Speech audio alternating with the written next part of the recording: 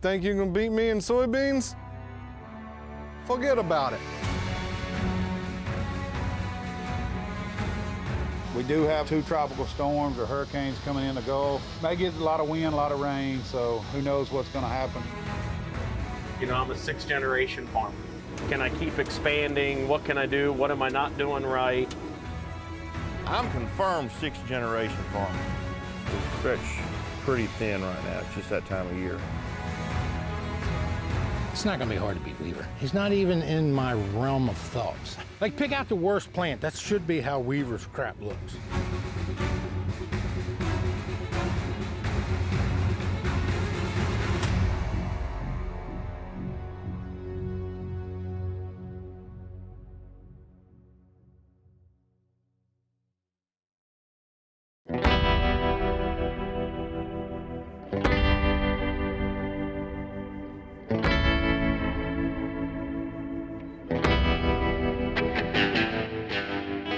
So we're cutting some Agrigold 3-7 beans. Doing about 80 bushel to the acre right now. We're in Finksburg, Maryland. Right there in central Carroll County. It looks like Saturday it's gonna rain. We all know one thing, test weight on beans will drop as the rain keeps going. So we're trying to get as much beans cut before the rain hits. You know, I got Nathan, he's planting small grain. We do a lot of rye for Sagamore Rye Whiskey, so he's out planting rye. So I'm a little short-handed today. Dad will be back here in a few hours, but it's just me cutting right now and running the truck and doing everything by myself.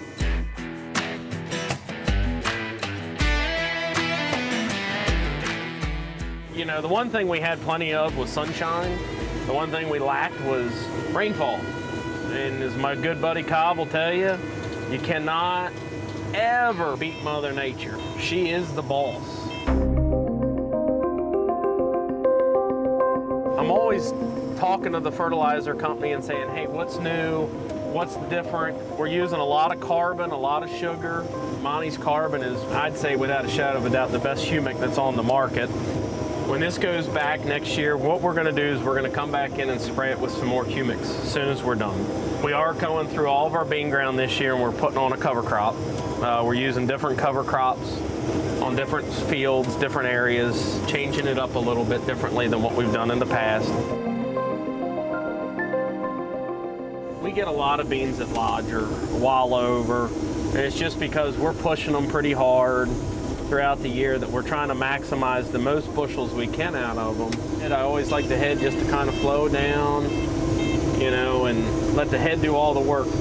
You know, some directions they cut a little bit better than others, and sometimes you're always just readjusting.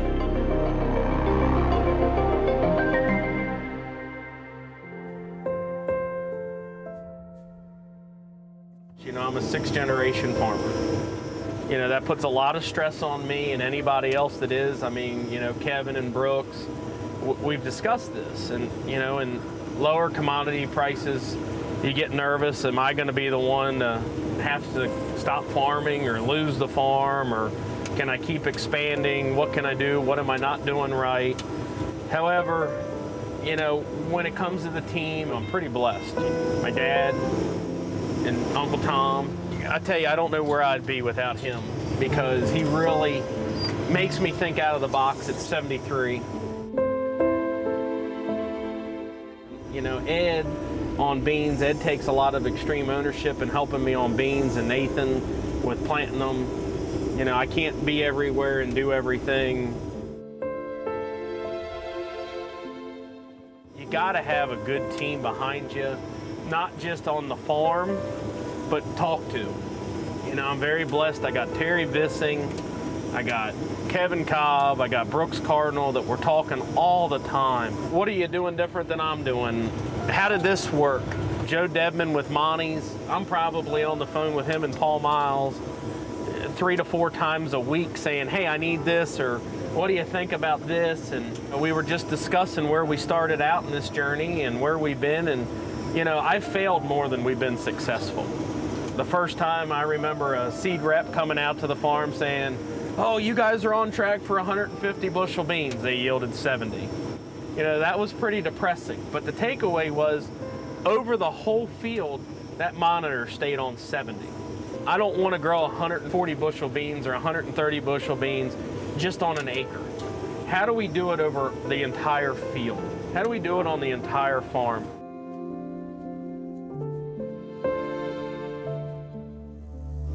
We're kind of coming into this little awkward here, so we're getting a little bit of hang up with these beans right now. Give me a sec. Yep, we're good. I just need to keep feeding them in. They're jamming up on that one corner. They don't like that corner today.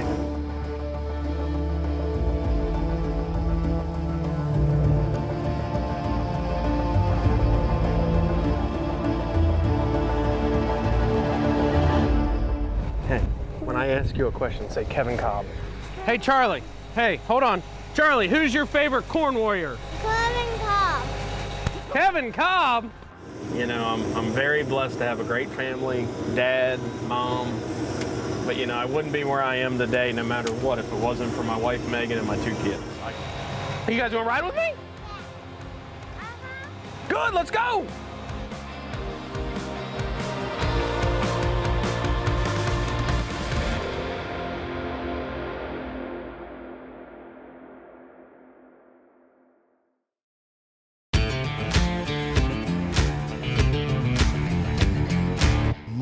I got together with them. We've got a pop-up blend, and there's some special stuff in it, and I made it specifically for this. With Monty's, we have trusted advisors, and we get that relationship. Working with Temple on this field of beans, we've got a very good root development. I mean, that's awesome looking. Monty's carbon, I wouldn't farm if I couldn't use that.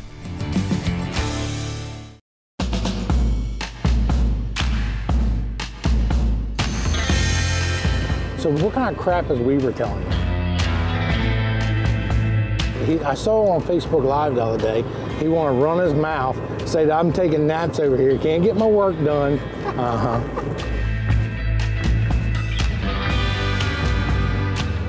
Yeah, but seriously though, think about that. Like I told him the other day, if you're my consultant and you don't beat me, how embarrassing would that be?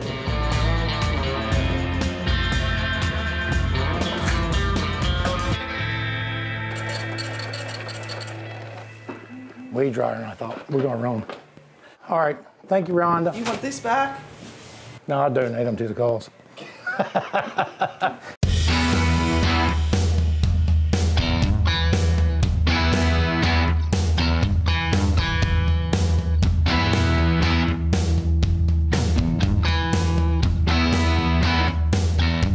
Look at all, you've seen all different soil types. You want to talk about somebody that's got probably the worst dirt? That whole area for a weaver to be picking 200 some bushel corners there is pretty amazing. See how many rocks are in the ground? It's almost like all gravel. And it's amazing to me that you can grow that kind of crop on that kind of dirt. Like I would, honestly, if there was a farm came up like that around here, I'd go look at the dirt and I'm like, I'm out. I don't want it. I'm gone.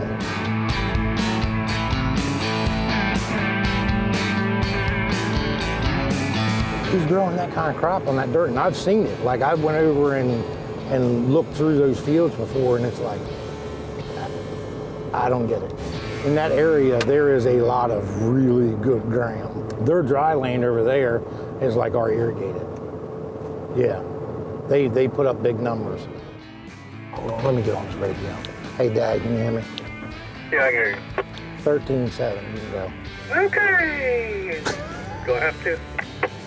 Yeah, 81 years old. Still gotta be a jokester all the time.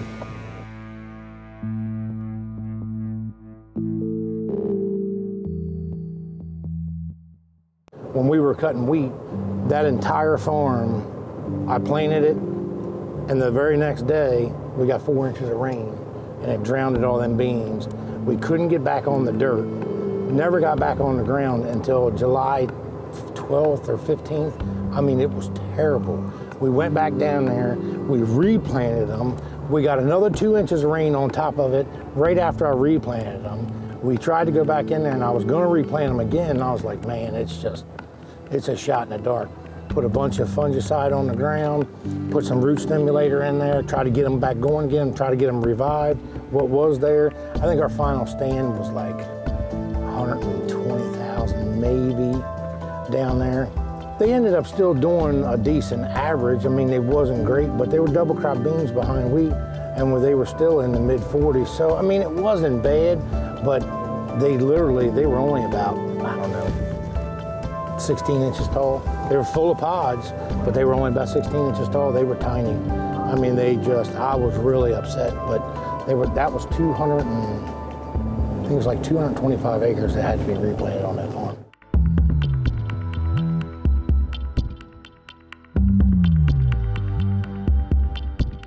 That's how much rain we had. I mean, it wouldn't stop. Like, it would not stop. The ground, it literally smelled sour like marsh mud all year long, and it's never stopped for us. Every rain that comes, like, they'll be like, oh, you're gonna get, you get a ½ inch of rain, and we'd get 2 inches. And they'd be like, oh, we're gonna get 4/10, we'd get 3 inches. And I think in the month of August over here, we got like 20 couple inches of rain. So anyway, we just fought that problem, and it just, when a crop gets that wet of a foot, it's like you can't come out of it. Like, as we get done cutting beans now, what we do is we cut the beans, we immediately put a cover crop in, and then we go get the ditcher, and then we ditch the whole field. We'll clean out all the ditches so that over the winter, it'll drain out, so when it comes springtime, we don't lay extremely wet where we can actually do something and get out there. It got to be, we fought it so bad. We cut ruts when we sprayed this year. I've never fought this hard, this long on a wet year. Like, it started kind of wet. We were late planting. I mean, we didn't plant those beans in the contest till June 1st. And that rain was creating such a problem. We were losing ground because we could never make it up. Like, the plant really couldn't even absorb what it needed to do and get going, and it would revert right back.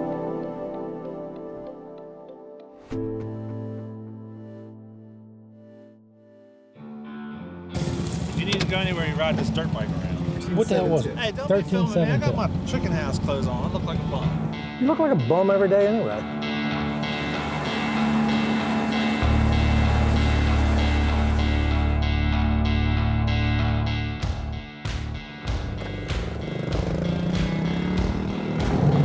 Oh, you're stuck. That's awesome. I'm gonna leave this right here. All right, let's get into the combine. Let's go.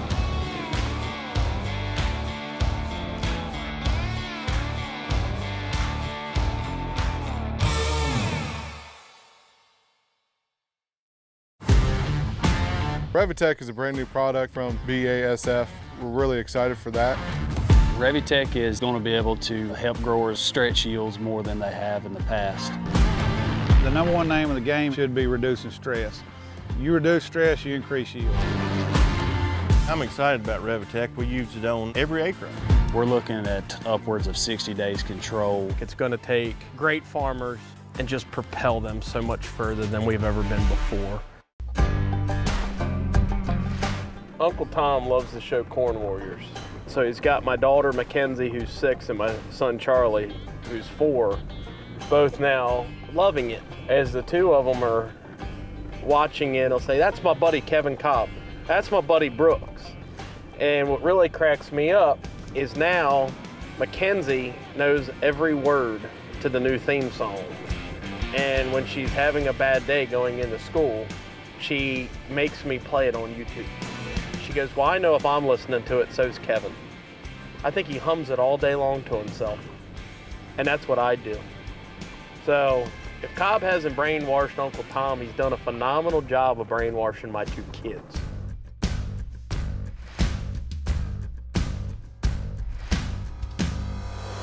This year we were pretty humbled to have some of the best yielding beans I've ever had in 12, 13 years of doing this. I was going 0.7 miles an hour, and they were feeding in so quick I took my eyes off the head for 1 second. I broke this shaft off the spline of the auger reel. One of those things that I wanted to show everybody that it can happen, and doesn't matter how well you prepare for it, we ripped it right off.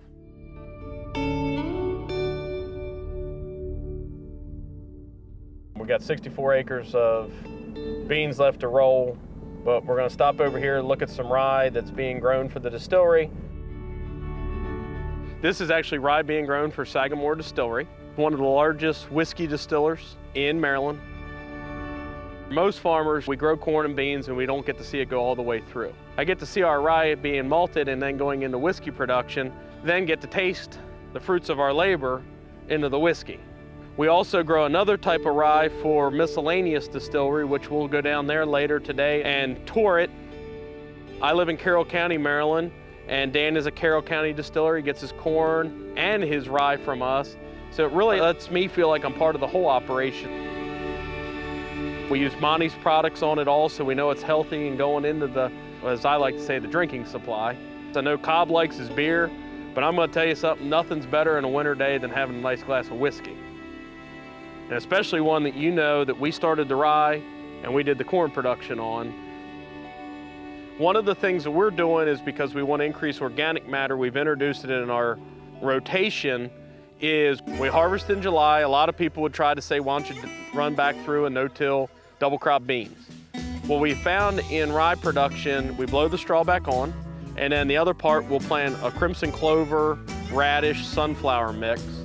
And then what we're really seeing in the next several years is our organic matter levels are increasing in these fields to go back into corn production.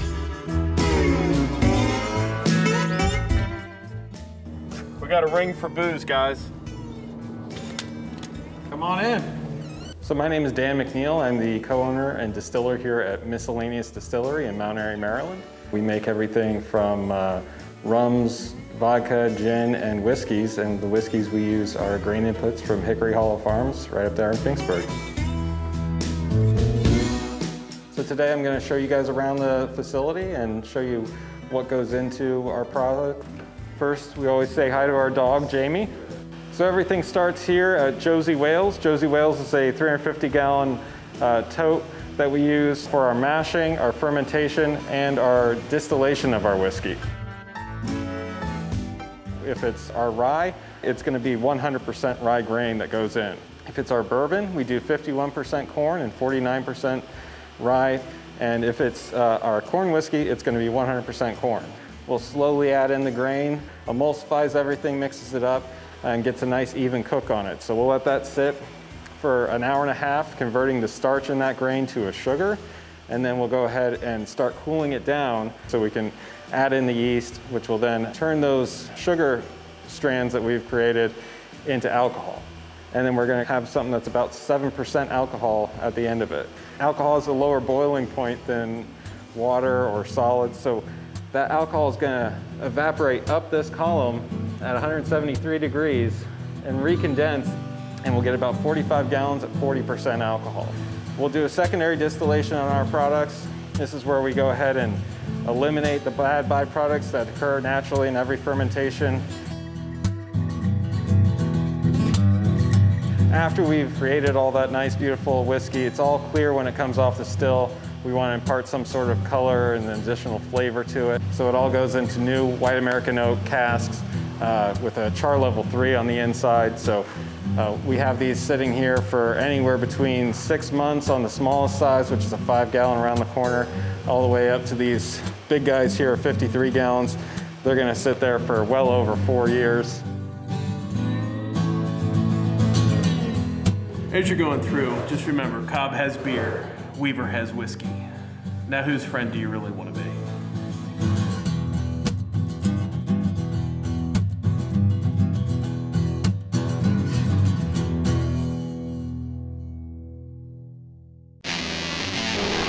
One of the better products that we've seen come out here lately is Veltima from BASF. The thing I like about this is how long it's going to last in that plant. It can give me a longer window to make that decision. I'm really loving it. Veltima has the longest residual of any product out there. let's control something that we're able to control this year. Veltima reduces stress in the plant, reduces the temperature. Happy corn makes more grain. The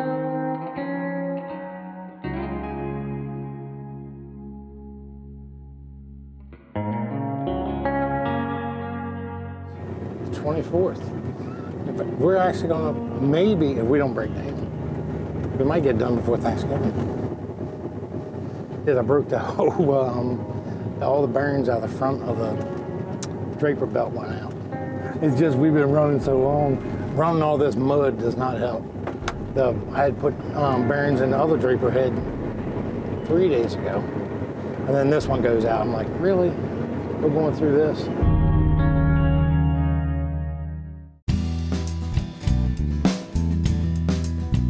So, I mean, we went through a spell this summer for, how many weeks was it? I think it was 3 weeks. It never got below 90 degrees night times.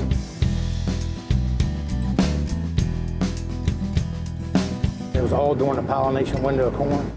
And it hurt us bad on corn. And our corn yields, even though we had enough moisture, we were way off on numbers. Irrigated corn was off 60, 80 bushel an acre from normal, average. But our dry land corn was up. So overall average, we're probably the same as what we were on any other given year.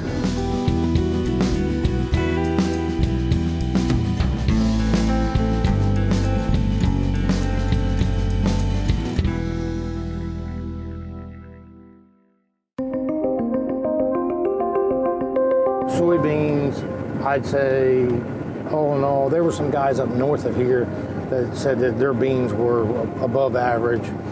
But for us in this area, I'd say that we're all in all, we're pretty much average of what's the norm. There were some 70 bushel beans out there, maybe scratching some 80 bushel beans. But for the most part, all of them fell lower. You know, we had a lot of rain, we had a lot of growth. You know, in between the pod sets was too much. I mean, they grew, and it is all this vegetation, and it just wasn't enough reproductive going on there. And that's where a lot of our problems set in at.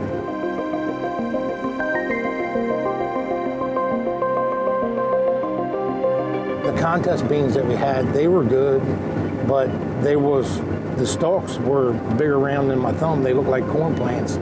They were humongous. And we actually had a lot of trouble cutting them with the John Deere combine because it's got the little small sickles on it and it wouldn't cut them. He kept pushing them over. So we had to cut them with the MacDon head and had to cut them all one way because they laid one way, the stalk was big, and you had to get up underneath of it to get it cut, or else you just push them right over. It was like a 15 bushel difference running one way versus coming the other way. So I cut the whole plot one way. Had to, it was terrible.